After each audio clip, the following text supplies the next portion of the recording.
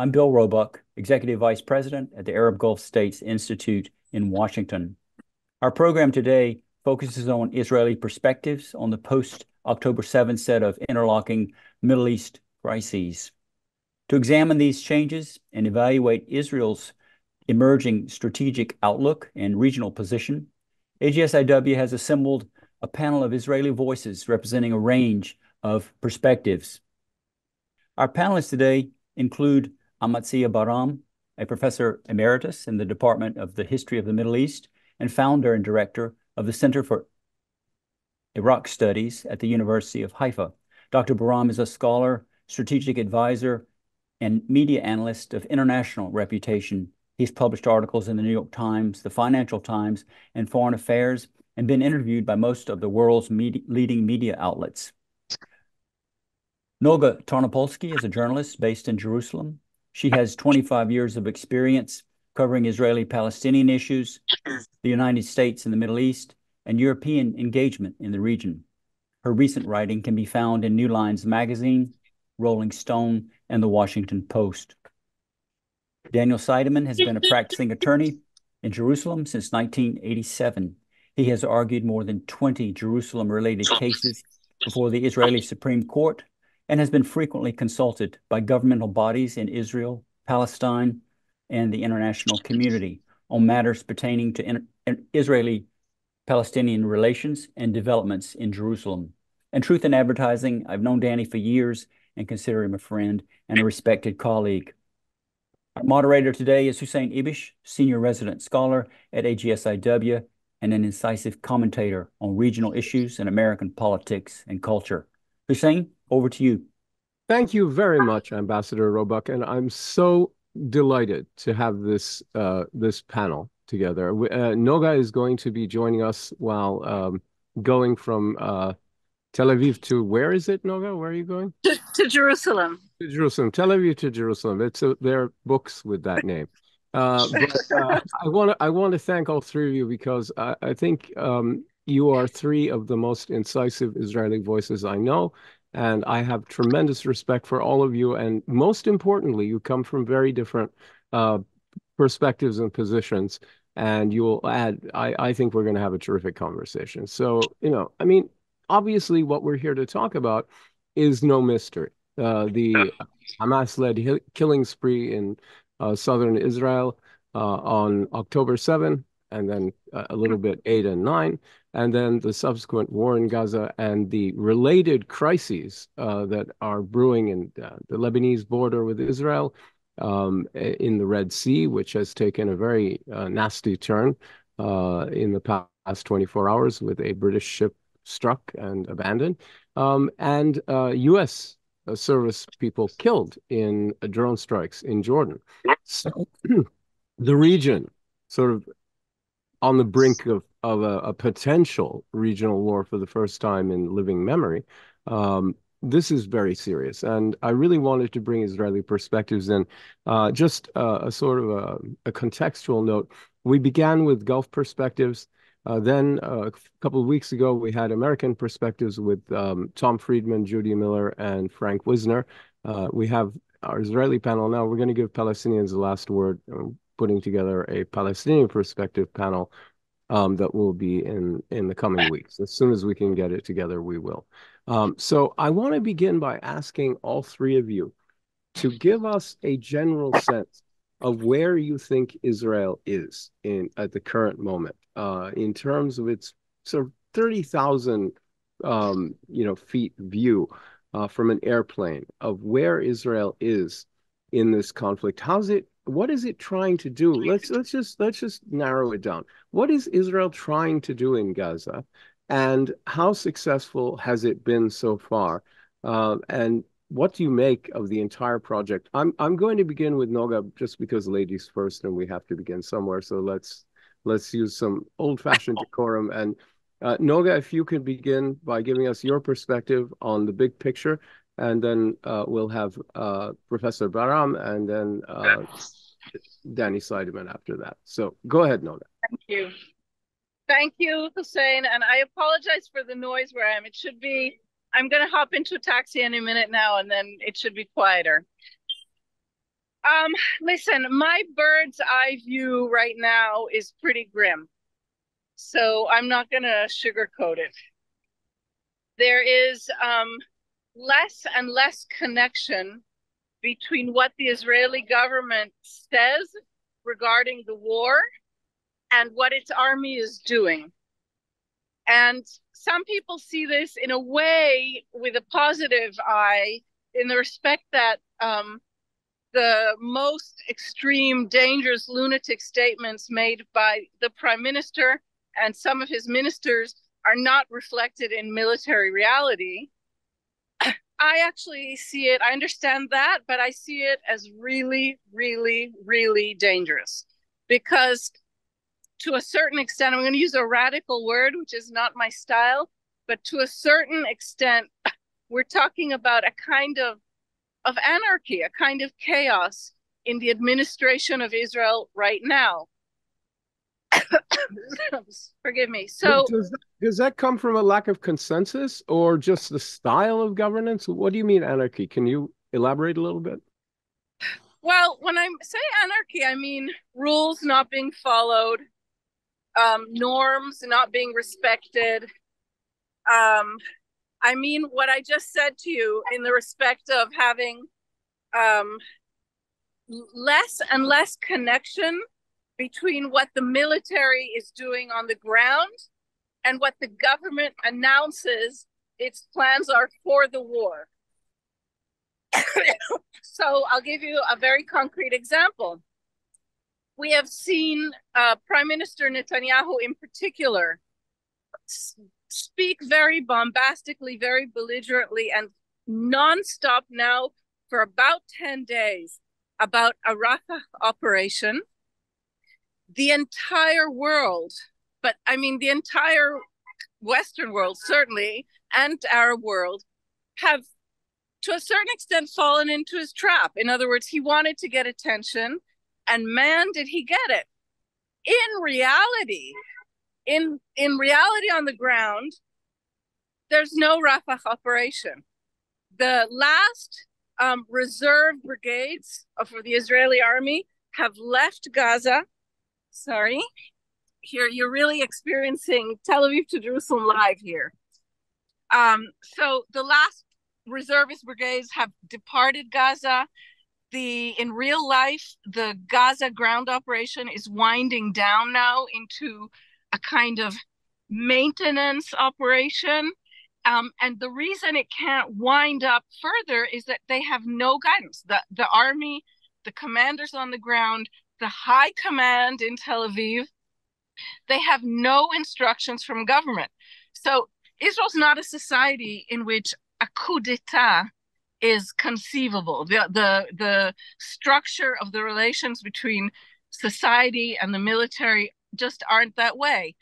But when I say chaos, I mean the army's in the midst of one of its most, perhaps it's the major military operation it has been in since the establishment of the state, and they have no strategic guidance. They have no endpoint. They have no goals stated to them by the government. So all of this for me is a way of trying to depict in a nutshell a chaotic, volatile, and very dangerous situation. Okay, I really appreciate that. That is concise for sure, and very sort of blunt. So I'd like to bring Professor Baram in for his perspective, which I think may be somewhat different, let's say. I hope it will. It's definitely different, but it is different. I will start, maybe I'll surprise you, I'll start from the north. I think that insofar as the northern front is concerned, there is a reasonably good alignment between the military and the government, and also the majority of Israeli public opinion, basically Israeli public opinion. In short, nobody wants right now a fully fledged war in the north. And maybe I won't surprise you very much, but I think that this consensus includes also a guy who is not known as being a lover of Israel, but he's important, and his name is Hassan Nasrallah, who doesn't want to go either. Definitely not. No doubt about it. No. both sides right now. So there's a question, so what's the government and the military's vision? They don't tell us. They just do not tell us, but I think I know what it is. Again, they are not very far from each other. I think even the radical right in the government and the chief of staff and the general staff in Israel, the military, are not very different in their approach what should be done, but nobody is absolutely sure how it's going to go. So on the northern front, I'm less concerned, at least when it comes to understanding between the various powers in Israel. Even though there are many question marks, but everybody has the same question marks. Gaza, of course, the distance between the military command and the government is growing. I don't expect a coup d'etat, but I do expect many more losses, unnecessary losses in human lives, both Israeli and Gazans. And I do see a growing trap in Gaza. Gaza is becoming like a huge trap for our forces, not because it necessarily has to be, not at all. It's because there is no decision. And lack of decision is a decision. Yeah. In other words, I just pointed out very simply, everybody's talking, okay, do we need or do we not need to go into the day after? The day after is long gone. We are deep in the day after now already. And if you don't make a decision, a bold decision, and there is need now for really a Churchillian leader, which we don't have, who is going to lead the civilian front in Gaza? Very simply put, very, very, very succinctly, I'd say, and clearly and narrowly, when all the humanitarian aid is coming through, eventually through Egypt, after we check it and they go there and so on, and they go into Gaza from Rafah, who is giving food to the people? Very simple. Right. He or she, or those who would give food, provide the food, actually disseminate the food, create a good system that everybody gets enough, more than survival, enough for decent nutrition, whatever you call it. He or she or they will rule Gaza. It's as simple as that. Sure. And if you want Hamas to continue and rule Gaza, you just don't make a decision on that. And the result is Hamas is taking all the food and doing whatever it wants with it, selling it, making a lot of money on it. And of course, people are getting more and more angry, but they have no weapons and they cannot do anything. So even such a simple, basic decision like that. So the military is now drawing forces out of Gaza because it's not yet going into Rafah, because the order to go into Rafah hasn't been given and won't be given so quickly and so easily. It's possible. I don't want to make it like mission impossible. It's mission possible. It needs a lot of preparations. Take 1.3 million people from that area into the center and catering for them. It's not just taking them or sending them. So this is not being made. A decision is not being made. So Israel is entering now in Gaza into a limbo. And the limbo is very, very dangerous because we're a small country, it's a small army, and our economy is not fragile, but we are not China, we are not Russia. Right. So, and we are not America. So it's impossible to keep this kind of limbo for much longer. Right now it works, but not for much longer. At a certain point, even the soldiers would decide, maybe I don't want to go fighting anymore, certainly the reservists. So this is a dangerous point, and if we don't resolve this, if the government doesn't resolve this, then we are in trouble. I just say, end up by saying one more sentence about the connection between the two fronts, North and South. Please. It is clear that Hezbollah, Nasrallah will not stop fighting. They don't want a fully fledged war, but they want a low intensity war or medium intensity war, as it is now. That's with 100,000 Israelis away from home, refugees, Israelis, Jews, not Arab. The Arabs stuck to their village in the north, and they say, we won't leave. But the Jewish people are, they decided, hey, we are going to go somewhere else for a while. But for the last 4.5 months, they are there. They are not there. The north is empty. So Nasrallah is not going to stop the war against Israel, the medium-sized war, until the war in Gaza is ended. So, or the ceasefire at least. So this will go on also for forever. In other words, we are in deep trouble, and the decision is necessary, a bold decision.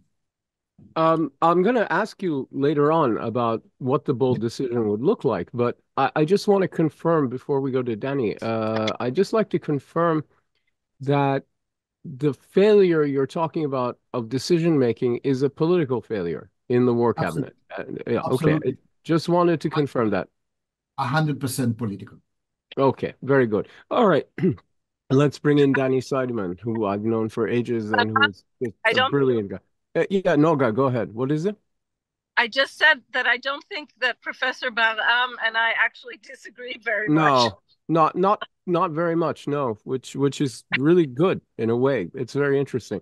Anyway, Danny, please give us your big picture take on where Israel is right now. Where does it think it's going? What does it think it's doing? And how's that going for it? My first word of advice is suspend linear thinking. Can you speak a little? Can you speak closer to the microphone or a little louder? Yeah. Is this better? Much better. Okay. Suspend linear thinking. The Italian socialist Gramsci said, the old world order is dead. The new world is striving to be born. Right. This is the time of monsters.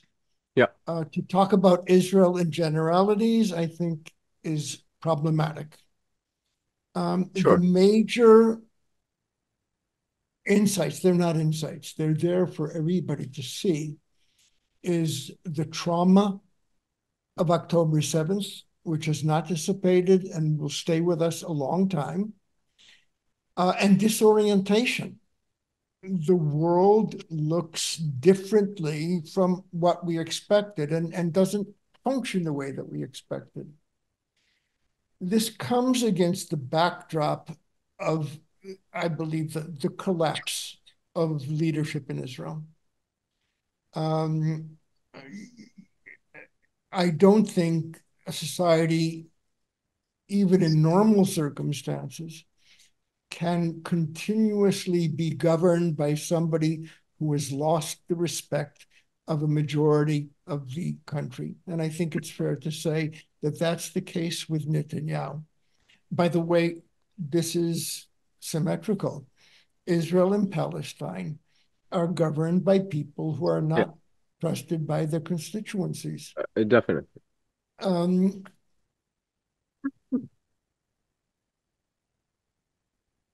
We're disoriented. The old discussions, one state, two state, red state, blue state, whatever, people are concentrated, I believe, on the immediate. And there is a rift in Israeli society between those who prioritize incapacitating Hamas and those who prioritize the return of the hostages. And it's a big rift. And it exposes, I believe, a fault line in Israeli society, which goes very deep, and we will be dealing with in the months to come. Is it true, by the way, that I hate to interrupt, but is it true that the incompatibility or the contradiction to some extent, very large extent, between the agenda of crushing Hamas tooth court and of freeing the hostages, which very, prompt you to do very different things. Is that becoming clearer over time to people, or yeah? I believe it has, perhaps too clear. Obviously, there's no perfect answer to this. Right. But the public perception is, especially among the families of the hostages, that Netanyahu is prioritizing incapacitating Hamas, but also that his motives are not entirely pure. And he's doing this for his political survival. How do you think the chances of his political survival are? I mean, is he really finished? A zero. Okay. Yeah, I keep hearing that, but then there he is. Look, I believe I disagree, but we can discuss it later. I'm going to come to you next to disagree. I'm glad you do, but I think that it is impossible to govern having lost the legitimacy in the eyes of virtually all of the elites of the society to keep us afloat. Okay. So I believe that his days are numbered. The question is, how many numbers? And I have often failed in estimating that, and at one cost. Okay. No, go ahead. Finish your overview. A couple of words about the Israeli public. Yeah. I think the Israeli society reinvented itself twice in the last year. Once in deflecting the judicial coup, which I believe has been fairly successful, perhaps conclusively. And secondly, by fulfilling the role of government. Civil society in Israel is doing what government should do and hasn't been able to do. I think that should be a source of pride to Israelis. I think that the day after, I think already today, there is a sense that the day after this war, we have a state to build. I'm quoting hostages coming back. There is a sense that we need a restart. That by no means suggests that all of a sudden Israel is going to embrace the two-state solution or a political process. But these are pivotal moments. We have an overload of pivotal moments twice in the past year. We're traumatized, disoriented, but there is a sense that we have to rebuild. And the question is, how do you harness those energies in a way that will restore some semblance of the ability to proceed? And you mean national unity, or a consensus, rebuild a national consensus? No, I mean, national unity is often used as a fig leaf for let's not decide on anything. But I believe that what has been discovered is that there is a broad consensus in Israel on many things, and the future of Palestine and the relations with Palestinians are not one of them. Right. However, there is enough solidarity in Israel to begin to work this out seriously. I doubt it can be done under Netanyahu. Right. Nothing good will come of Netanyahu. Okay, well, that's very clear. Noga, I'd like you to bear with me because I want to go back to Professor Baram for a second before coming back to you, because I have two questions for you, Professor Baram. Let's do the first one. As for me, I don't know anything about Israeli domestic politics. I don't know Hebrew. I'm not qualified to judge, but I'll believe it when I see it, as far as Netanyahu leaving the stage. You expressed some doubt about that as well. Can you tell us where you think the Prime Minister is in his political future? Yeah. I've been talking to lots of people during the last few months since October 7th. People who are not politically supporting the same people I do. It doesn't matter really. My strong impression is that our Prime Minister still has a very strong base in Israel. It's not over. I personally would like, even though I appreciate many things he did in the past, but not the last few years, but I would be recommending to him to withdraw now and remain an important elder statesman. That's not him, and he's such a master of political struggle. He's such a master. I doubt it. I doubt it that we ever had anybody more gifted and clever than he is. Yeah. So I think that there is a very good chance that we shall not go to a new electoral campaign at all until 3 years from now. I mean, when originally it was supposed to happen, or 2.5 years. And even if we do, he has such a strong body of support in Israeli society, despite everything that happened. And maybe now that he can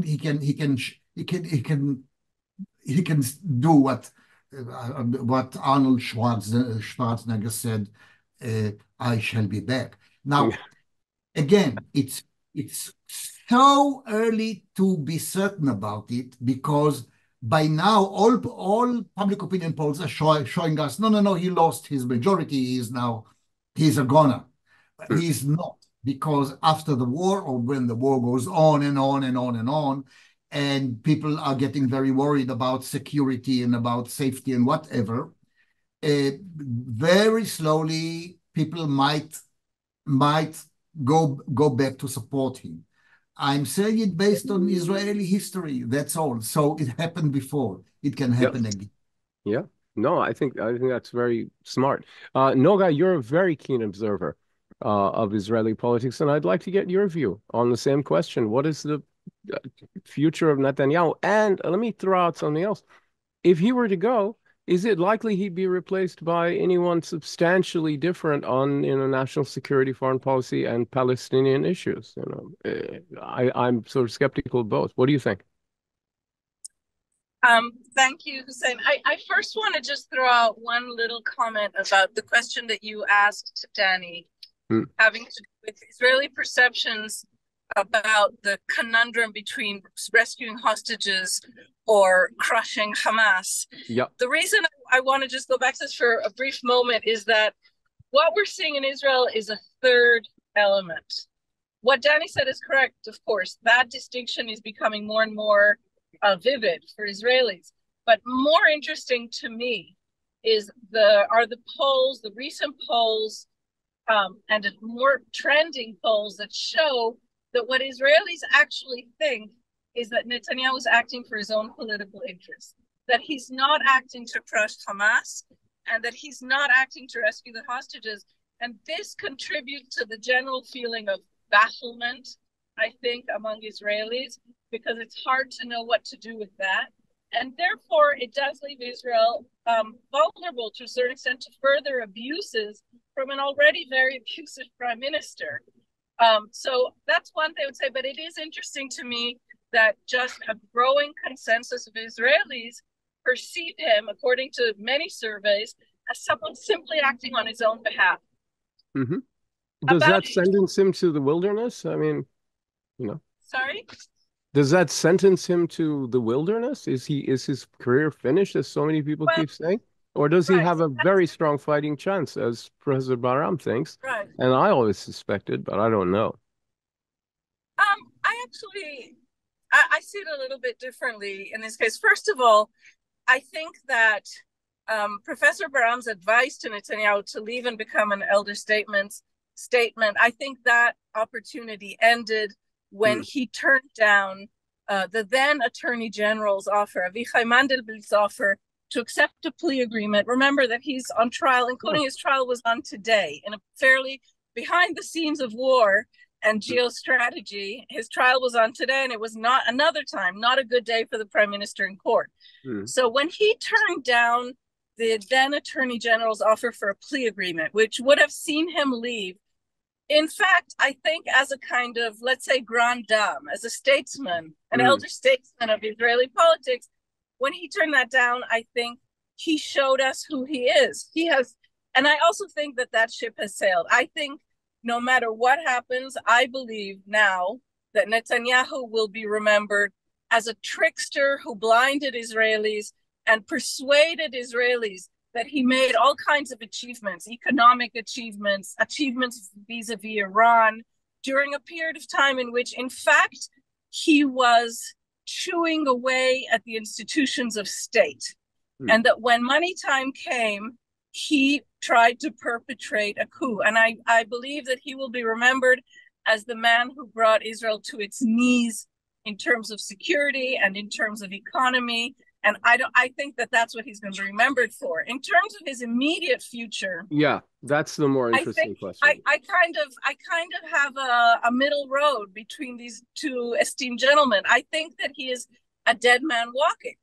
I think that he is dragging Israel right now into his own personal purgatory, so that he has very little support. It's true that his support is very intense, but it's very intense among a rapidly shrinking, tiny, and extremist base that doesn't seem to be, it hovers between 20 and 25% of Israeli voters.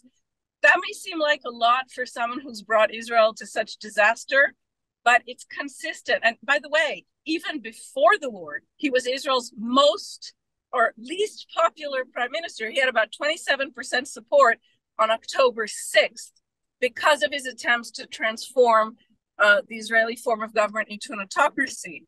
Now, I think that he's extremely dangerous right now in the way that Danny indicated at first. I think that he knows he's a dead man walking in his own way of knowing. I think that he will literally do anything to hold on to power. And I think that Israelis will need the help. Israeli citizens will need the help of some powerful actors to get rid of him. And I'm not sure that those powerful actors, be they the unions, be they Likud ministers, I'm not sure they have the backbone to do it. So I think he's a dead man. I think he has no credibility among the vast majority of Israelis. 80% of Israelis want him gone. But I think that makes him dangerous, and I think he will never leave. I think he will have to be kicked out. I also finally, I just want to close by saying, one of the reasons I'm saying this is that we see that even in wartime, even as people continue to die in Gaza and in Israel every day, Netanyahu is pursuing the aims of his coup d'etat and continues to try to destroy Israeli institutions, simply not through legislation this time. Okay, and one final question. I mean, just want to follow up with you on that, and I'm going to certainly pose the same set of issues to the two gentlemen with you. But let's continue with you. If not, let's put aside Netanyahu's future for a second. Eventually, he goes, right? Because no one stays forever. At the moment, is Israeli society becoming more hardened? Is it moving to the right when it comes to Palestinian issues? Is it becoming more intransigent and angry and fearful? Or is it starting maybe to see the wisdom of making an agreement with those Palestinians who want to talk rather than kill? I think this is an extremely difficult time to ask that question. Okay. Because Israeli society is plunged into what Danny Seidemann described so well, a kind of bafflement. Israelis are in shock. They have no leaders. I mean, the leader Israelis trust most today is Joe Biden by a very, very long shot. So, and Joe Biden can reflect many things back to Israelis, but he can't reflect what Israel is to Israelis. No. So I think that there's no real answer. I mean, I think there's some indications that Israelis right now, after what happened on October 7th, can't contemplate any kind of political or diplomatic moves vis-a-vis any Palestinian leadership. But I also think when we see the statistics that increasingly show a small but growing majority, of Israelis who support halting the war, even if temporarily, and bringing the hostages home, rather than your question about crushing, I think we're seeing a population that is also recognizing the limits of what its very powerful army can do, And there's more and more talk in the public sphere about, and for military leaders, about how they need a framework. They need a geopolitical government framework to act in. So I think things, again, are volatile, and it's difficult to answer. It's impossible to answer you right now. Fair enough, but I'm going to press the two gentlemen on it anyway. And with the caveat that now is a very hard time to think about these things, but also now is the time that Israel is being pressed on them, right? Because the United States and the Arab states that are most sympathetic to Israel are kind of coming together to present a vision that has Israeli acceptance of the need to eventually create some kind of Palestinian state, to, you know, the details of which are to be determined by negotiations, but the goal of statehood to be accepted kind of in a framework, you know, now basically, or in the immediate future. And in the United States, we have the sense that any major strategy the United States wants to kind of pursue in the Middle East in the coming years will be very difficult to effectuate, as if Israel continues to say, as the cabinet just has, that it won't consider any form of Palestinian statehood. I'd like to begin with Danny. What do you think? Where is Israel go? The Israeli public and the Israeli polity, both the elite and the general opinion, with the caveat that's very hard to talk about right now. But where are they going when, as international pressure grows, to publicly say, yes, the goal is two states, and just that? I mean, you know, but that's very hard to say, apparently. The role. Can you speak a little louder, please? People are having a hard time hearing you. Yeah. Sorry. Yeah. Let me just reorganize. Better? Okay. Yes. Okay. Much.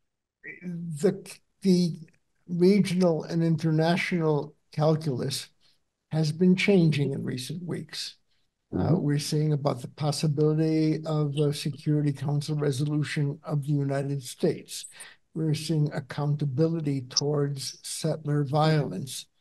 These are the kinds of things that we haven't seen in the past.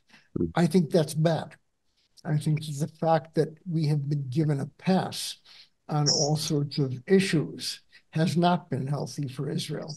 I think many of our friends, genuine friends in the United States, are like the wealthy uncle who subsidizes our addiction to the crack of settlements and occupation instead of sending us off to rehab where we should be. Having said that, I don't think that the Israeli public is ripe in any way, shape, or form to make large decisions about what the future looks like. And I think that that is a completely legitimate and reasonable response. We are suffering from an overload emotionally. We have to deal. No Israeli has been unaffected by this. There will be time.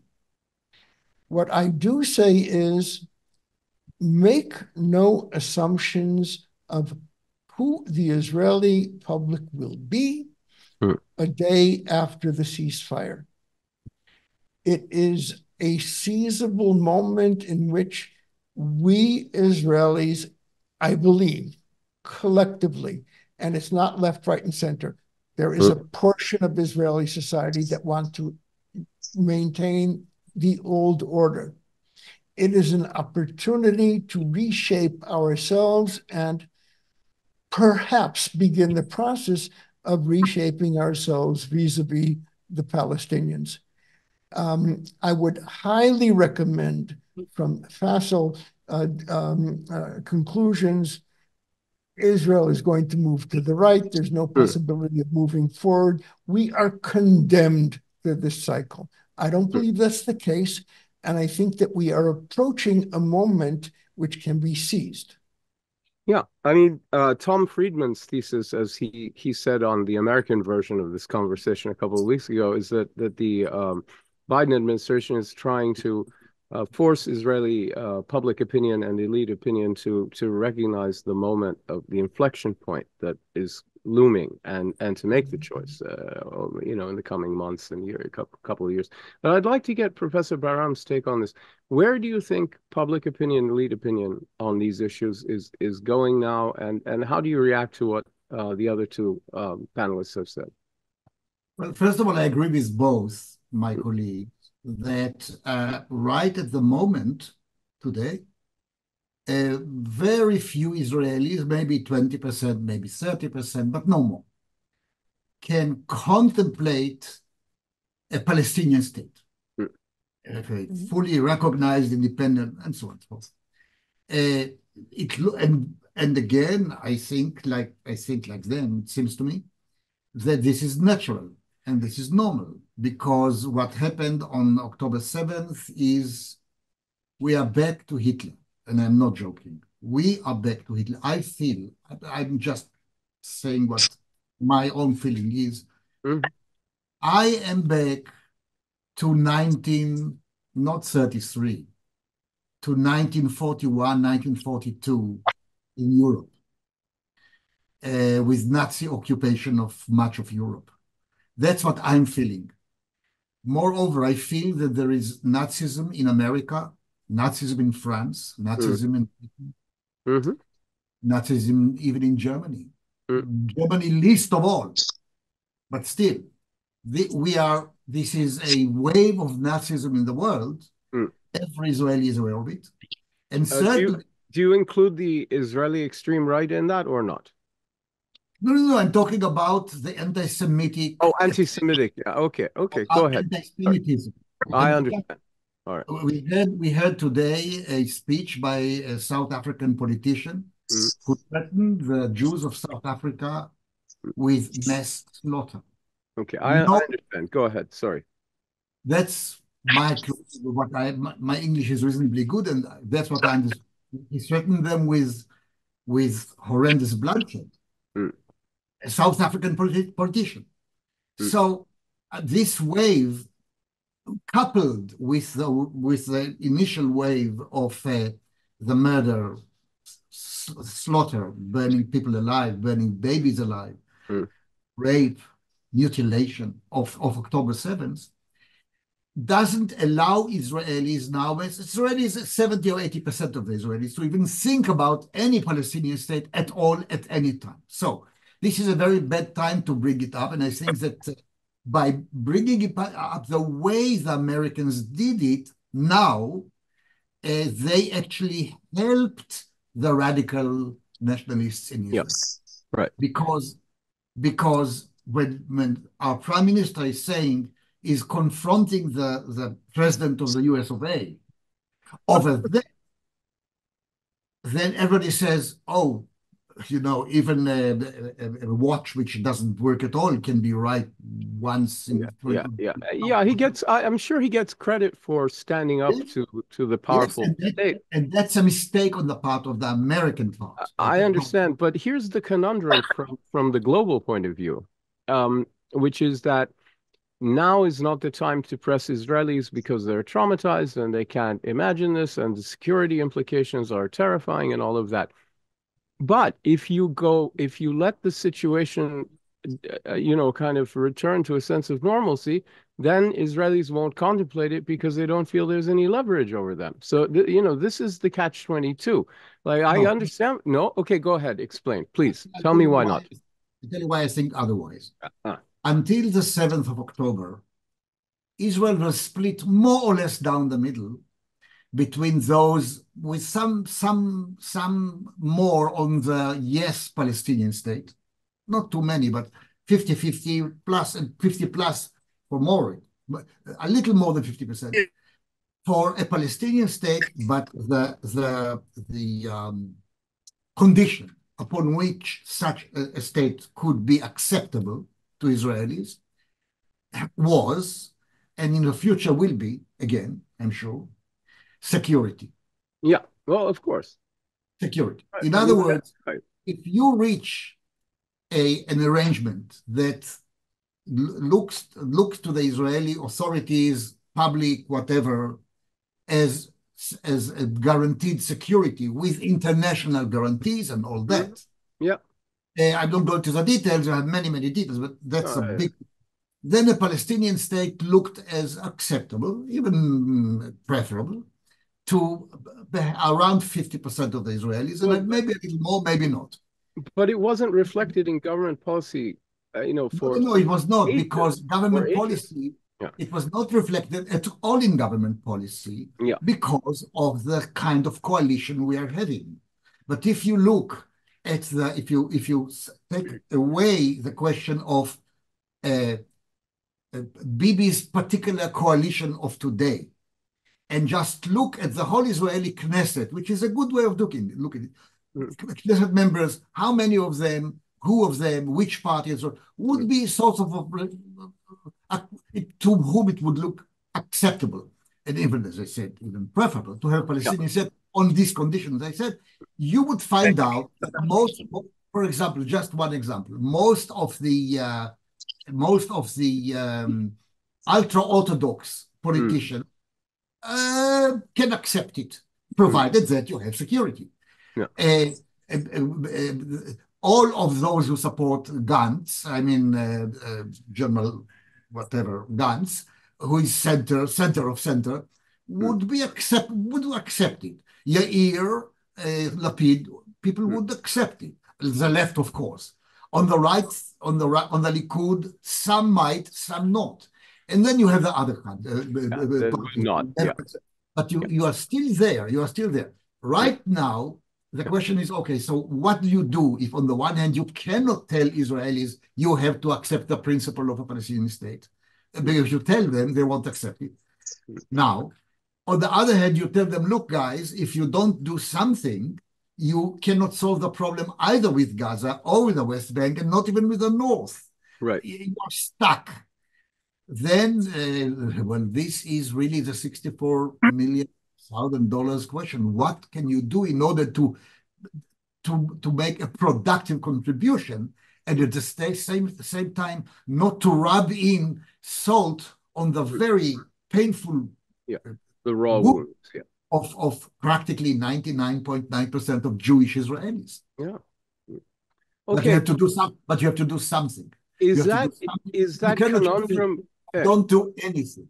Is the conundrum of leaving it to military means and saying, look, we're not going to make a decision on any of this. We're going to leave it to the military to keep us secure while we don't make decisions.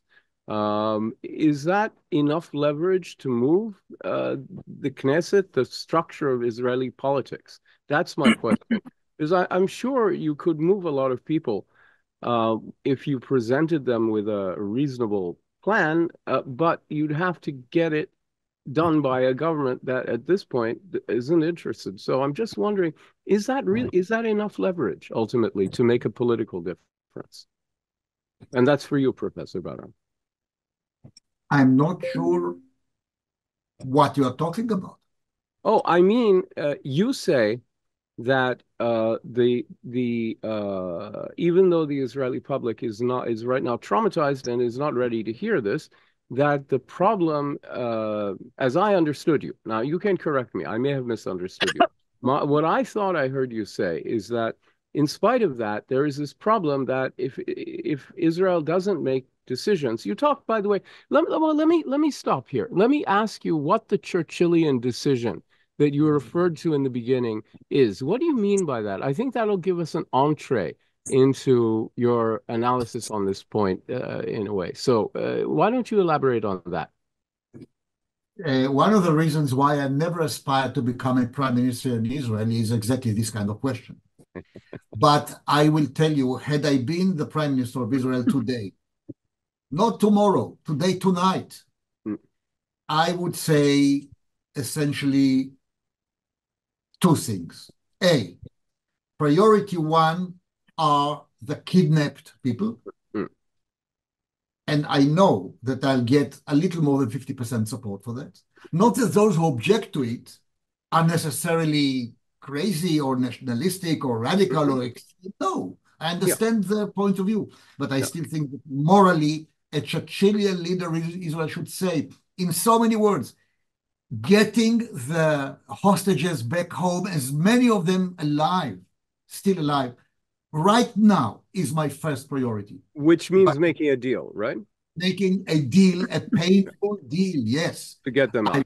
I would immediately explain what kind of a deal I'm ready for, because not every deal. No, I understand that, yeah. But that's number one. When it comes to the longer term, I would say we have to accept an Arab guardianship over Gaza right now, an Arab guardianship. I don't know what exactly actually I have some ideas, but I shouldn't go into details. It's not a pipe dream, it's a possibility, an Arab guardianship with international, a combination international and Arab guardianship of Gaza, and immediately start moving. Number two. Number three, about the longer term, I would say, a Palestinian state should not be counted out of hand. But one has to, tomorrow it won't happen. It will not happen.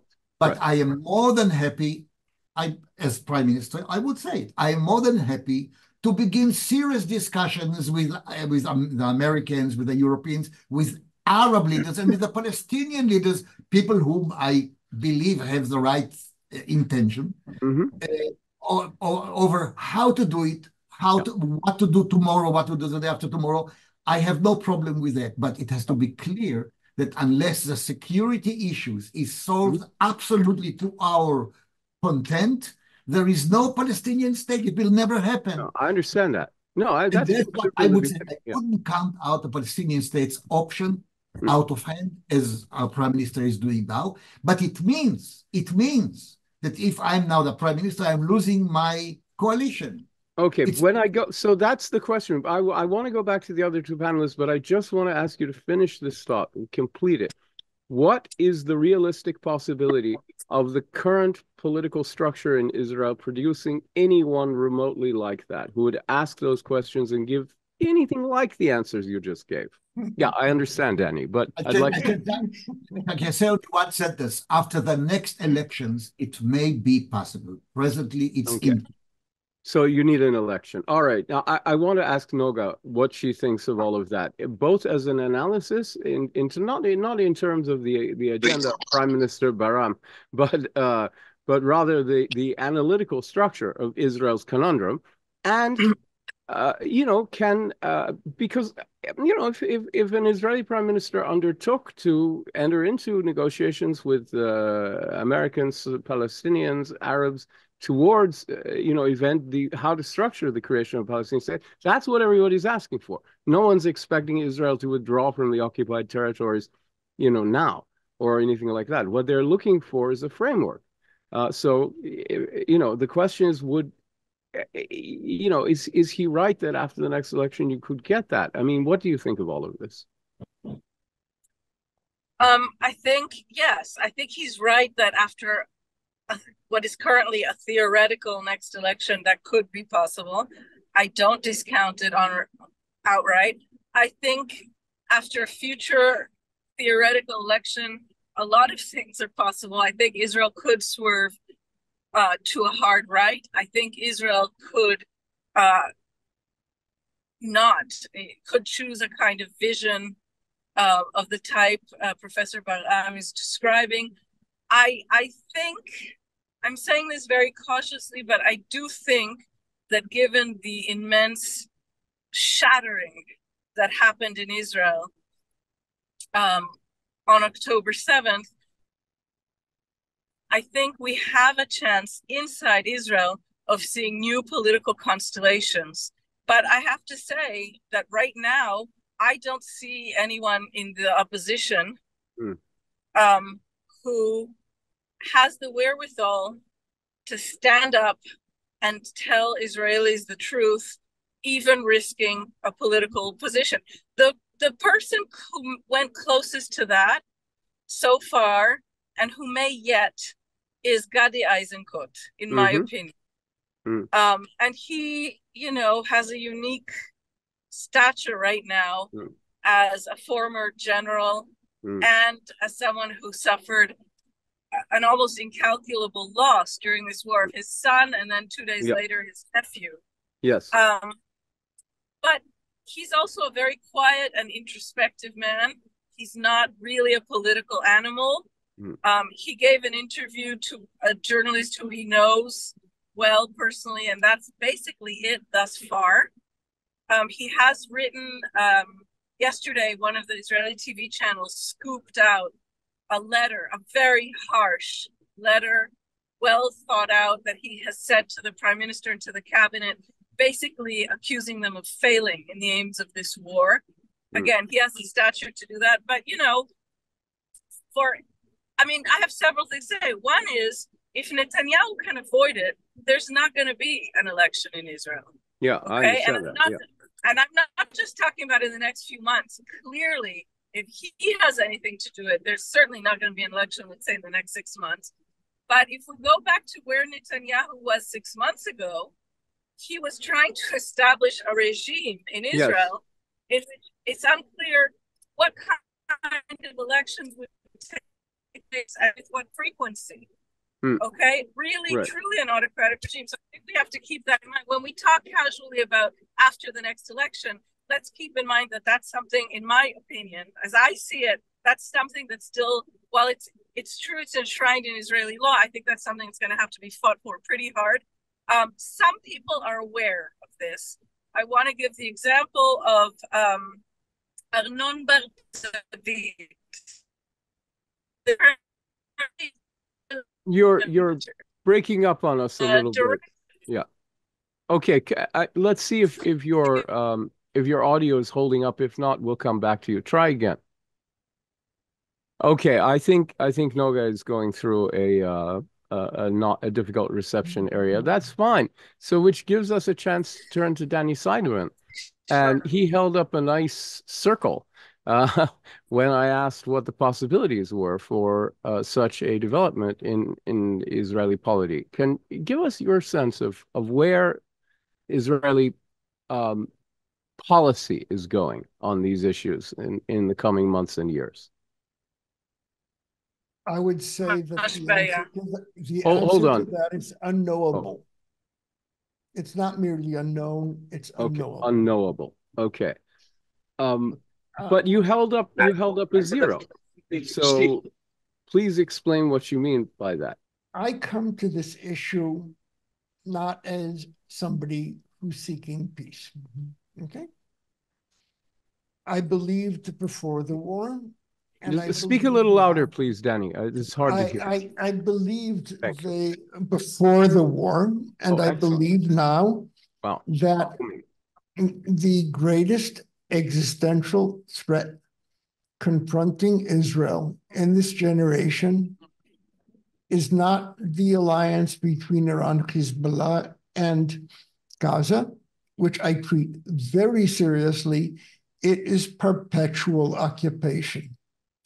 Israel will end occupation, or occupation will be the end of us. Nothing in that principle has changed since October 7th. It is an existential imperative to end occupation in a manner that's compatible with the national interests of both sides. There's been a lot of talk, correctly, about the traumatization of Israeli society. We had glimpses of the Holocaust. For not one moment forget that my friends on the other side of town in Jerusalem are equally traumatized as well.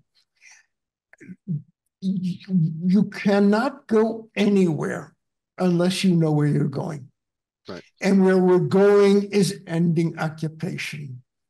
And the occupation ends in one way alone. It ends at a border. There are no two ways of ending occupation. I may not live to see that border, but it is an imperative to work towards it. And you think at the moment, neither the Israeli public nor the Palestinian public have the emotional capability of dealing with that. I believe in the fundamental decency of Israeli society and Palestinian society, that we can overcome that. You can't overcome it by ignoring it. You need a North Star. It will be long. It will be difficult. It will know failures. The fact that those changes are happening now, I believe, is encouraging. I am pleased with the way the Biden administration is engaging, but nothing will replace the realization on the Palestinian and Israeli sides. We have to proceed to the end of occupation without ignoring the equities and the interests of either. Yeah, and this is what Professor Baram was saying, that security has to be a key feature. Noga, I'd like you to finish your thought before we lost you, and then I'm going to go to questions. I want to remind everybody, you can submit your questions in writing through the Q&A function. I will curate them, and we'll start that. But I want to give Noga a chance, please. To hear finish. me now? Yeah, we can hear you. Give it a shot. Okay. Yeah, well, go ahead. I was talking about this kind of shattering. No? Okay. So, yes. I don't think it's going to be immediate, and I don't think we're going to see a radical change of the structure, let's say, of Israeli partisan politics within weeks. But I think that we might within a year or two. In other words, I think that the catastrophe of October 7th and the subsequent war may have opened these kind of cleavages, caverns in the Israeli polity that will allow a different sort of leader to emerge. I also think that from the protest movement and from the actions of the reservists who are now coming home, we see maybe the burgeoning, the initial signs of a different sort of political discourse that may become possible in Israel. That said, while Netanyahu's base is ever smaller, it's also ever more radical and I think ever more dangerous. So, for example, in recent weeks, we've seen something that is really stomach-turning, which is the government, the top officials of the government managing a dangerous, violent messaging campaign against families who've lost children as soldiers in the war, or who lost them in the attack of October 7th, or families who have loved ones as hostages still in Gaza. The government is attacking, in other words, its most vulnerable, its most hurting citizens. What are they saying? What are they doing? Describe that for a second, because I think a lot of us outside of Israel don't know much about it. Well, I'll describe something that happened yesterday that I've seen this video maybe 4 times because I just can't get over it. Rami Ben Yehuda, who is a Likud, let's say, firebrand. He's a Netanyahu fanboy. He's a repellent, disgusting figure, the worst of the worst. And yet, for some reason, he always finds himself, he's never been elected to anything. His role in life is to be a public firebrand. He basically transmits messaging that comes from the Prime Minister's son, who is the #1 message creator of his father's regime. And so yesterday he went to the tent where the families of hostages are huddling in the cold outside the military headquarters in Tel Aviv. And he confronted a man called Yaakov Godu, a man whose son, Tom, was murdered on October 7th and who has really associated himself with the plight of the hostages and their families. And he videotaped himself screaming obscenities at this guy and screaming, "You're comparing IDF soldiers to Nazis. You're an enemy of Israel." Now, until very recently in Israeli history, a bereaved father was an almost sacred figure in the state, something untouchable. Yeah. And so, I do want to say, I do see signs of in the future. Okay. Unfortunately, this is the downside of having someone join us from a taxi. But we'll try to come back to Noga. Okay, Noga, we lost you. We lost you for a second again. You were talking about the status of bereaved fathers in Israeli culture. If you can, let's try it one more time. Yeah, I mean, this is something that was just say the Unheard of families before. bereaved families were something. Yeah. It was something sacred until fairly recently. Right. And this Netanyahu regime has besmirched even that. But what I want to say also, and I think this is another danger facing Israel, is that the way this gentleman's attack against his father was transmitted in the media was pretty equanimous. Okay, here's this Likud activist, this is what he said. And then a family member would say, this is disgusting and awful. There's not outrage. So I think that the general Israeli public remains just shell-shocked. But I think that the media is doing this government a lot of favors by normalizing it, using terminology that Israelis are accustomed to from previous conflicts and previous wars to describe what is a completely abnormal and extremist situation today. Okay, that's really helpful. Thank you very much. I'm gonna shift now. Again, if you want, we've got some very good questions. And I'd encourage anyone who wants to ask a question or make a comment, do it through the Q&A function. There's one here that I'm just going to go ahead and answer because it's something that people should know and often they don't know. Raymond Termini asks, who is authorized by the Palestinians to speak on their behalf? It's a very simple question to answer. The Palestine Liberation Organization represents the Palestinian people diplomatically. There is not a single Palestinian, Arab, or international document that doesn't say that.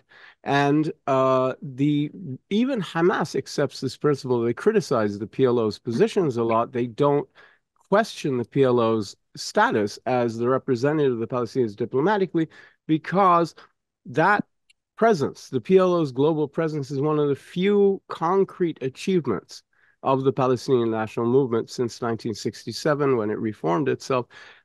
And it's something really Israel can't take away from it. And whoever controls that presence, which is the non-member observer state status in the General Assembly and all 130 or so embassies and missions around the world, speaks for the Palestinians internationally. And I think one of the reasons Hamas did what it did on October 7th is part of a long-term effort to take over the national movement and get that crown jewel, get control of that diplomatic voice and speak for the Palestinian people. So the answer is the PLO, for better or worse. There really isn't a debate about that. Now, Richard Weidemuth asks, Mr. Baram, what Arab nation would you trust to administer Gaza? Since you talked about kind of Arab or international administration, what do you have in mind? What do you think the Israeli public would kind of go for? Okay, before the Abraham Agreement and all that, I visited on an Israeli passport Oman when Sultan Qaboos was still alive. Very popular how he was, by the way, I found out. I speak Arabic. I speak to people. Nobody was following me. And Bahrain.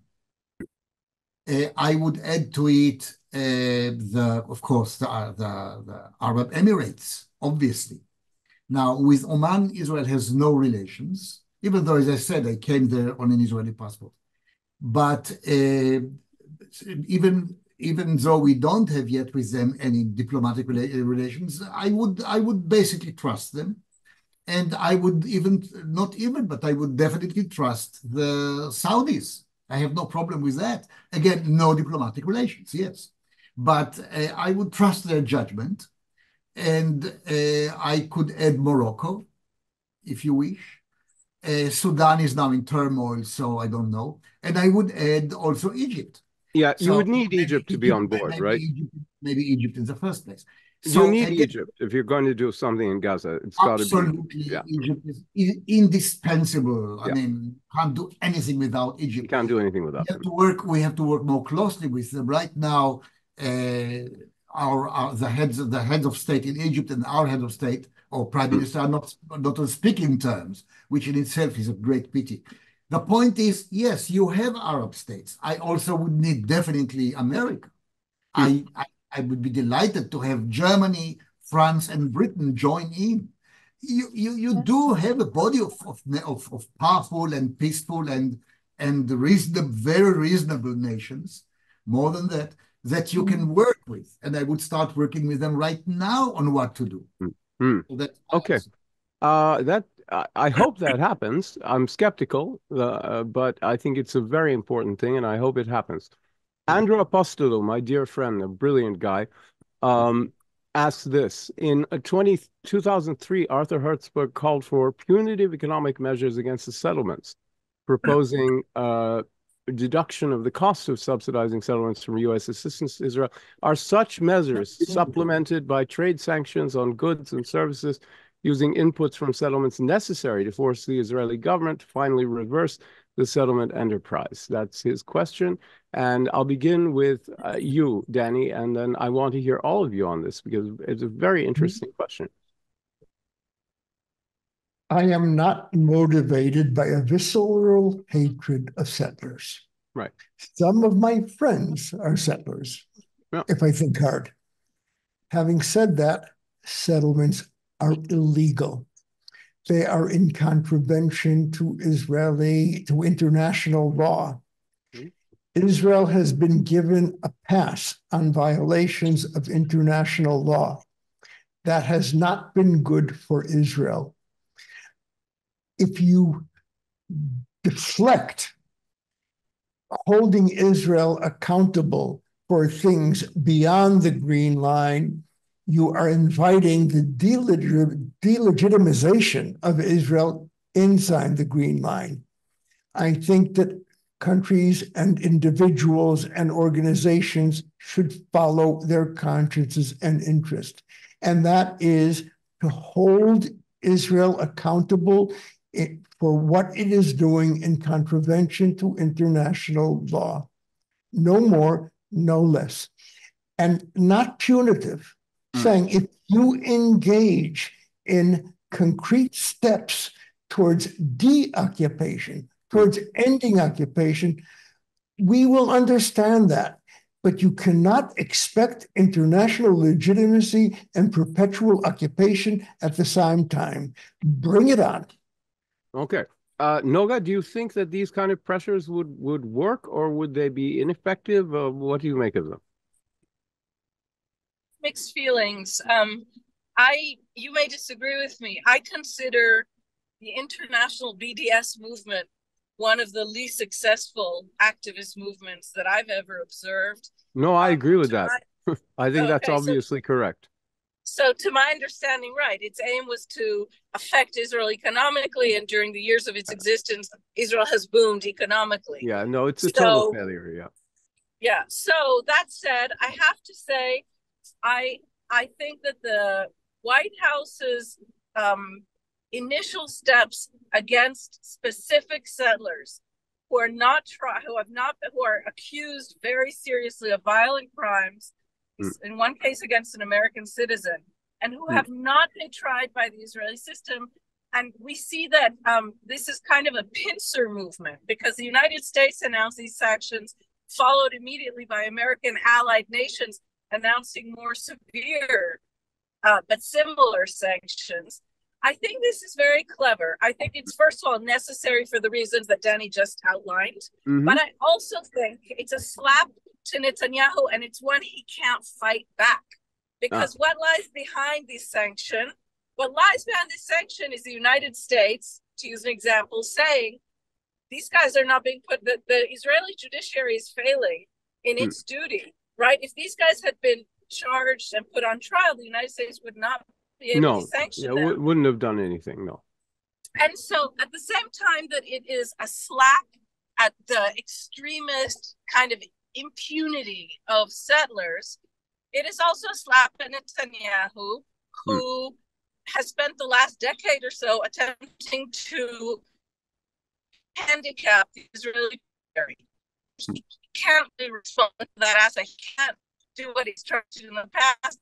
President Biden, we have a robust judiciary. These guys have been put on trial. So I think it's very clever. And I also, like Danny, I mean, I think countries should proceed in that way, in a way that does not, it can't be perceived by Israelis as an attack against the whole country. The way, by the way, Smotrich, Israel's extremist hooligan, former terrorist finance minister, when these sanctions were initially announced, he came out and he said, these are sanctions against all Israelis. And that messaging has failed. It's important to say that. Israelis are not buying it. So the more targeted and politically wise these pressures are, the more useful they could be. They can be and are, in your view, right? I think so. But I also have to say, yes, that is true. I also think that internally in Israel, there's going to have to be a lot more pressure, and it's also going to have to be a lot more clever. It can't be a kind of blanket peace now motion. But I'll give you an example of something that has bothered me for many years. Israel has become a kind of little pearl in the new world wine industry worldwide. An interesting terroir that blends ancient varietals with new methods, et cetera, et cetera. But what's going on in Israel is that wineries and vintners operating in the West Bank have extraordinary tax benefits and regulatory benefits compared to the struggling vintners in Israel proper. And this is something that I think there should be a movement, for example, within this very popular and internationally recognized industry to say, screw it. Why do we have to pay a price when the guy who does this, 20 kilometers across the Green Line is getting a benefit I'm not getting? I think we're going to have to see more and more grassroots movements that also are clever and are specific and are unarguable. Okay. I think we're going to have to see that emerge. All right, that's very clear. Professor Baram, do you think that these kinds of things can be helpful in any way, or are they negative, or are they positive? Or what do you make of it all? It depends if we are talking about individual cases or cases of individuals, or we are talking about boycotting a whole nation, like the whole Israel. Yeah, or there's something in between, which is trying to boycott settlements, which, doing your best to target them. So discuss all three, please. Here is something on which I seem to be a certain difference from my colleagues. I think that the only thing that friendly countries can do to help Israel is they can boycott anybody they want, except settlements which have been settled there by government decision. In other words, Israel is a democracy. And when the government decided to establish this or that settlement, and this is going through Knesset and through the whole committees concerned and so on, this is an Israeli government decision. Even though I am against it, it doesn't matter. It's a democracy. And it decided to do that. There are so many settlements which are illegal by Israeli law. Yeah. That's the point. When you do something regarding those settlements, I don't see a problem. However, I have to say, would it be helpful though? It's difficult to say. Some Israelis said 50-50. About half Israeli will say, well, listen, this is illegal, so hey, why should we object to it? Or others will say, no, this is the land of our forefathers, David, and Solomon, and so on. So I don't know. What I'm saying is, if anybody wants to do something, that's the way to do it. Only on legal settlements as decided by the Israeli democratically elected government. One more thing about individuals. Look, I have no clue what are the accusations against those individuals. Only 4 so far, who have been boycotted by America and France and so on. My view is purely legal.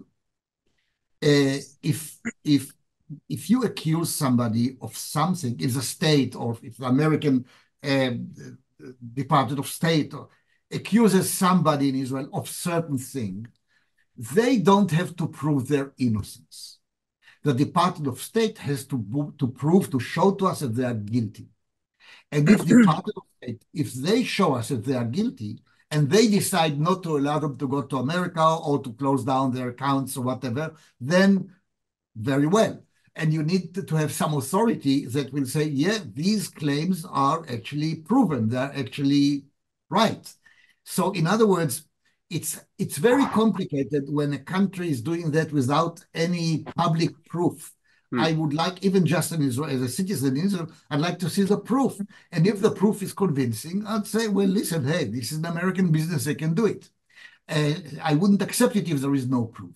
But on principle, they can do it. But again, if you want to create in Israel a very strong anti-American or anti-European or anti-everybody's, everybody, you should do it in a blanket style. Blanket boycotts, yeah. Blanket boycott, and then forget it. It won't work. Yeah. Unite Israelis in opposition. I understand. Okay, so we have a great question from Monica Marks, Professor Monica Marks, who's a great friend also. And she asks really kind of a key question. Based on your understanding, and this is for all three of you, based on your understanding of Israeli society, what would be the smartest way for the Palestinian national movement to proceed now? What should they do? What's smart for them? You seem to have thoughts, Professor Baram, so let's begin with you. Even though we just heard from you, let's continue. Go right ahead. It's very simple, and it's very hard. Mahatma Gandhi succeeded in India to push the British out. Incredible. I would say, first of all, absolutely non-violence. Non-violence. Can it be easy? No. It can be for the Palestinian leaders to do that. No support for terrorism. Not just no support, denunciation of any terrorism. These are the basic things that we as Israel will say, wait a minute, we see some light at the end of the tunnel. And beyond that, if you pay the salary of a murderer because he murdered, that it's not encouraging anybody to show this kind of. So I would say, well, they're supporting families of people who are in prison. So that it looks very different from the other side of the border. Of course it does. Of course it does. Yeah. But I'll give you an example. If a Jewish person, is going into an Arab village on the West Bank, he's burning the village, burning the house, the home. Yeah. He's burning a whole family in that home. Yeah. He's being brought to trial. He's found guilty. He's going to jail, okay? Because we don't have death penalty. He goes to jail. And then the minister of the chancellor of the exchequer, the minister of finance, is saying, because his family is without the provider, I'm going to pay them 20,000 or 40,000 shekels. I understand, but then I understand. It looks terrible. I get that. But did Baruch Goldstein's family get cut off from all social services? I kind of doubt it. Listen. The usual social services, no. Right. And I'm not advocating it. Right. But I understand. A special treatment because your husband murdered a few Jewish people, civilians of all. That's, to my mind. Okay, I understand. No, you're making a good point about how it looks, and this is pretty standard in Israel. This is the standard kind of Israeli reaction. It's very important to say it. Palestinians need to think about it and maybe change their behavior. I don't know, but I would say one thing about Gandhi. Gandhi and his followers were very nonviolent. But there was a lot of violence surrounding him. Bose was not nonviolent. There was a lot of violence in India at the time. So it wasn't like the Indian independence movement was strictly nonviolent. That one big part of it, and its main leader was nonviolent. But there were a lot of others who were violent. I agree 100%. That's a problem. So Palestinians would have to do something unique, which is be entirely nonviolent. Yeah, I agree, but we would like to see the leader, what he says, how he behaves. Yeah. He should set an example. I understand that. Yeah, and there was an example. That's all. No, I understand. Well, Abbas kind of built his career around opposing violence, but I understand what you're saying. You're saying non-violence as opposed to something different and resistance. That's very smart. Danny, what do you think? What should the Palestinian national movement do under the current circumstances? What would be smart? What would get them to the next phase, if anything? This may sound glib, but it's none of my business. Okay. Is Israelis? But hold on. I understand that. But let me stop you there. I'm not asking you to dictate to Palestinians. I'm saying, look, you understand Israeli society in a way that Palestinians don't, or very few Palestinians do. So what would your advice be if a friendly Palestinian said to you, Danny, what should we do? Would you say, it's none of my business, you decide? You might. I very much hope that Palestinians will be able to reach out to Israeli society. Okay. But under current circumstances, where both societies are hemorrhaging, I think it's inappropriate to make suggestions. Fair enough. They need to recover and we need to recover. Yeah. It's going to take a generation or two for Palestinians to get past Gaza. I think you will find that both societies, and I believe in the fundamental decency of both Israeli society and Palestinian society, have it within them to recover. It's not idyllic, it's painful, it's bleeding, but it is possible. Secondly, don't wait for us and don't wait for the international community. You have the tools of governance, and if they're not enough, take them. You know, I specialize in East Jerusalem. There is no political activity that is legal in East Jerusalem except for voting for the mayor who they can't become. Make space for legitimate, nonviolent political activity in East Jerusalem and the West Bank. We have crushed any political activity more radical than a scout meeting. And we have crushed scout meetings. Freedom and governance are to be taken. They're not given. Do it nonviolently. And when you feel it's appropriate, address us above the heads of your leaders and our leaders, and we will do our best to listen and vice versa. I knew you had it in you to give excellent advice, and you just did. Noga, what about you? What do you think? Well, before I address exactly that, I want to respond to what Professor Baram said and your response about the Palestinian prisoners. Israel doesn't have a policy, a national policy of funding the lives of families of people accused of murdering Palestinians. That is true. However, we have sitting ministers and sitting members of parliament who are allies, close allies of the current prime minister. Tzvi Sukkot is merely one example. Horrifically, the minister in charge of national security is an example, who have whipped up murderous efforts. You know, I mean, all three of the guys I just mentioned, Smotrich, Sukkot, they're the ones calling to wipe Hawara off the earth just very recently. And these guys are rewarded. They are ministers of state. So I think that we have to be able to take responsibility for this kind of aberrant behavior on both sides. I see the problem in Palestine. The way murderers could be compensated, but I think we have a real problem also in Israel. So I just wanted to say that. No, that's a very important point, and I agree with you. But talk more broadly, please, about what Palestinians can and should do now, from your perspective as an Israeli. What do you think would help them to do? What would behoove them to do? I want to mention two things that have given me inspiration in recent days. One is Mohammed Ahlan's interview with the New York Times, which I recommend that everybody read, written by Patrick Kingsley and Adam Razgon, an important interview, a real vision for a sovereign Palestinian future side by side with Israel, a realistic vision by someone who not only is right now intimately tied into the UAE and Gulf state security vision, but remains also an important Palestinian voice. So I think that if we're talking about realism, we can listen to his voice and see that there are influential Palestinians who are already starting to conceive of a nation with sovereign structure that could rise. I think that's very important. And I want to give a very different example. Okay, well, I'd recommend... Oh, sorry, go ahead, Noga. I thought you were done. I just want to finish. Last night, I attended a political event in Jerusalem. It was a campaign, a small, like a town hall for a candidate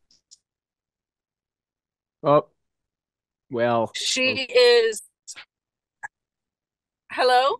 Yeah, you're cutting in and out on us, but okay. So you attended this campaign event. I attended a town hall meeting. There are municipal elections in Israel in a couple of weeks. Yep. I attended an event for a serious, legitimate Arab candidate for the Jerusalem City Council who is really trying hard to drum up votes among Arabs, which is crucial in Jerusalem, and among Jews. She makes a serious argument, and I found my encounter with her was inspiring for me, and I hope that we will see more and more political voices of her type. What's arising. Her name? Her name is Sundus Al-Hut. Okay, we'll remember that. Sundus Al-Hut. Thank you very much for that. Her electoral, her list for the Jerusalem City Council is called DAF. Okay. And I think that both of those seem to be important voices right now. That's very helpful. All right, I want to close with a final. Yeah, we'll come to you for. Okay, Professor Baram, and then we're going to do one final question. Go ahead, Professor. I'll answer. I don't disagree. I agree with Noga basically on the present government. Well, that's a disaster. So there's no question here. However, Noga, with all due respect, Israel had never had such a government before. Never, ever. Right. We have a horrible government. Go back 1 year, just 1 year, and you have Bar-Lev as Minister of Domestic Security. Compare Bar-Lev to Ben-Gvir, even though Bar and Ben is the same word. So bringing Ben-Gvir and Smotrich as an example of how the Palestinians shouldn't change is, to my mind, in itself a disastrous way of speaking and thinking. Professor, I don't think that's what Noga was saying, though. This is a big mistake. Say whatever you say about the present government. But Noga, were you saying that, though? I didn't hear that. No, but you said, look at what is happening in the Israeli government. Oh, I understand. Okay. All right. I understand. Professor Hold on. Let's hear from Noga for a second, and we'll come back to you, Professor. Go ahead, Noga.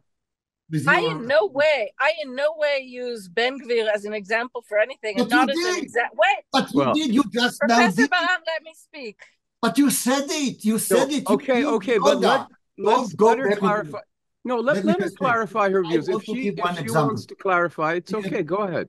Clarify. I have one more sentence. Hold on. Professor, I want to come back to you. Okay, go ahead. Take MK, Knesset member Abbas, who was a Muslim brother. Look at him. Look at his behavior. Yeah. He is, to my mind, the future. Okay. That makes a lot of sense, actually, also. But he's sort of following Shas, into the Knesset to get money, but then he has to be reasonable in order to do that. Not so bad in many ways. No, I agree with you. I'm not saying anything for me, Abbas is the example of the future. Sure, for Palestinian citizens of Israel, it's definitely the way to go. Noga, you wanted to clarify your views, but I still have one final question, which we haven't gotten to. But go ahead, Noga. I just want to say, I really, I don't know where Professor Baram extrapolated what I said in this direction. And all I was trying to say, and I will repeat it, I believe it, that if Israel is in its place to accuse Palestinian government of behaving in a distasteful or dangerous way vis-a-vis Palestinian prisoners, but the state of Israel, and its current government is its current government. It is the most extreme, but it is the one in power right now. Right. The previous government was barely a blip in an ocean of Netanyahu 16 years. So I think the Israelis also, we as Israel, as a state, have to absolutely take responsibility for allowing extremist actions and statements to go unpunished. I think it's ABC. Right. Okay. I mean, I think both of you are making important points, actually. No, you don't think so, Professor. Okay. But you've made it clear. You've made it clear why you don't think so. So we don't have to go back over it because... Yeah, so it's a point of disagreement, which is helpful because we've had a lot of convergence here. Final question, which is posed by Bandar al-Sharhan, but it was also going to be my question, so that's helpful, which is, Where do you see Israel and Gulf state normalization headed, especially with the current government in Israel and also the hardening of the Saudi position and to some extent even the American position on what has to happen to make this normalization possible? Let's begin with you, Danny, and then we'll go to Noga, and Professor Baram can have the last word. I engaged in antisocial behavior when I expressed reservations about normalization. Look, I'm an Israeli. I am a Zionist. I don't hide that. And I think that Zionism, among else, is assuming a rightful place among the family of nations. How can you possibly ignore, the Emirati or Bahraini recognition of Israel?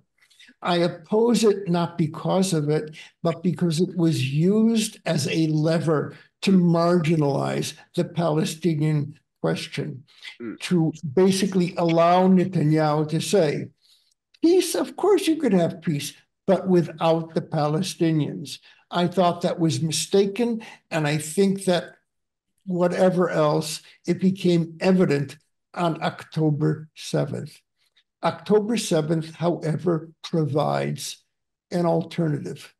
It is not that I expect or want Arab states to walk away from Israel and to walk away from normalization. On the contrary, people are talking about what's going to happen in Ramadan as if it's a potential nuclear device. It is. The Saudis and the Emiratis and the Bahrainis have a stake in Al-Aqsa. I'm not telling them bash Israel. Harness your relations with Israel in order to build a more constructive Middle East. Okay. I would hope that the states that have engaged in normalization or about to won't abandon it, but will harness it in the direction of a resolution of this conflict. There is no walking away. Don't you think we're seeing signs of that, by the way? Yes. I think we're seeing signs that this can no longer be ignored in Washington. I think we're seeing signs in Riyadh and Dubai. I also think that people have short memories, and given the opportunity, everybody will forget. Okay. Professor Baram, I would like to come to you on this. What about prospects for Israel in the Gulf and all of that? At the moment, there is a hiatus. I think you pronounce it this way. You do. And as long as there is a hot war, very hot war in Gaza, and warm to hot war in the north, everything is on hold. That's understandable. In the future, I think that eventually we shall go back to where we were before the 7th of October. Namely, relations with the Gulf states will continue, maybe lower profile, but will continue unless something horrible happens, hopefully not. Of course. And I think that the Gulf states and the Saudis and the Moroccans will apply pressure on us to move forward along the Palestinian issue. And I have no problem.